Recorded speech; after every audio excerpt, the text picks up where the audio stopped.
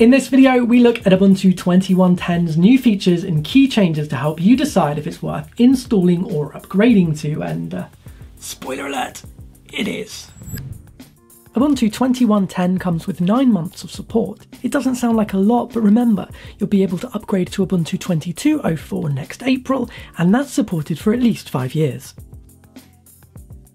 The desktop may look familiar, but this release uses GNOME 40 by default, which introduces a horizontal workspace switcher and a revamped app launcher.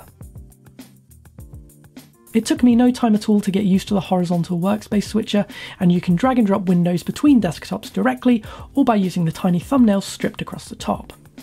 New multi-touch gestures are enabled on Wayland for entering the workspace switcher, opening the app launcher, scrolling from side to side, and then exiting. Gestures are all one-to-one, meaning they move as fast or as slow as your fingers do. Ubuntu integrates GNOME 40 overall pretty well, considering that the vanilla version is designed around a dock that sits off the screen and at the bottom of the display.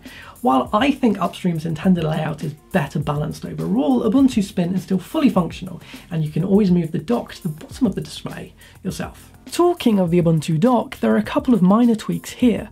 Running apps are now separated from your pinned apps by a divider, and the trash can has moved off the desktop and onto the dock itself.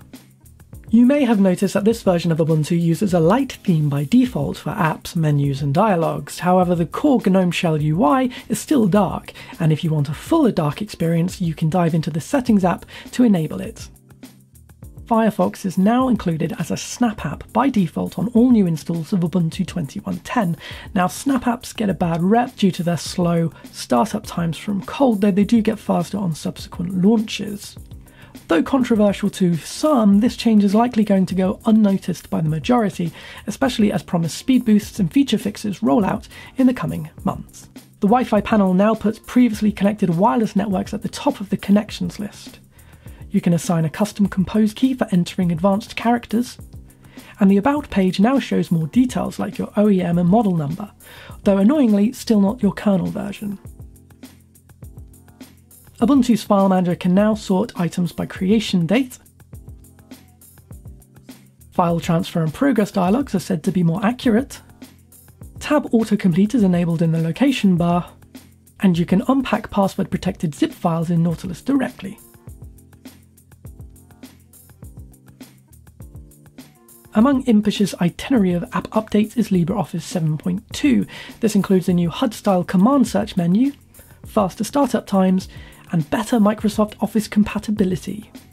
Thunderbird 91 is present with a hugely improved email account creation wizard and support for multi-process plugins. Ubuntu's default calendar app can, at long last, open and import events from ICS files. A ton of additional software is available in the Ubuntu software app, including big hitters like Spotify, Discord, and Visual Studio Code. Also worth checking out are GNOME 40's core apps, like the redesigned weather tool, the improved Maps client, and the increasingly capable open-source web browser Epiphany.